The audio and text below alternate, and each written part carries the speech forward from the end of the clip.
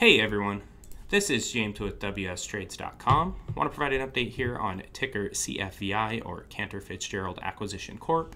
Before I get to the update, I want to say if you are looking for a trading platform and some free stock, head to the comments and description section. I've got a link there you can use to sign up for Moomoo, and they do have a promotion right now when you sign up of giving away 10 free stock. So if that sounds interesting to you, head to the comments and description, click that link, check out their promotion.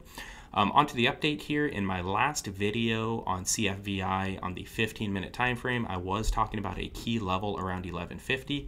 I said if we close below 1150 here on the 15-minute that we might go down and hit the 1112 level, and we definitely got that. This thing had a huge move lower yesterday, even dipping here into the high 10s.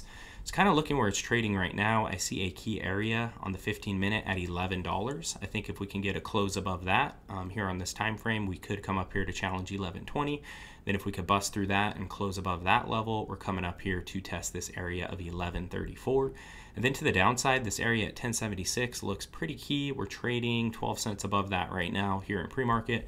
If we get a close below that level here on the 15-minute, I think it's coming down to this area of about 1070. And if it can't hold that, sellers get it through that, close it below that level on the 15-minute time frame.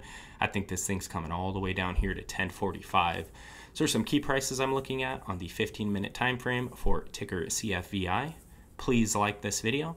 Please also subscribe to the channel if you're not subscribed. Hit that notification bell. Appreciate you for taking the time to watch this. Talk to you soon.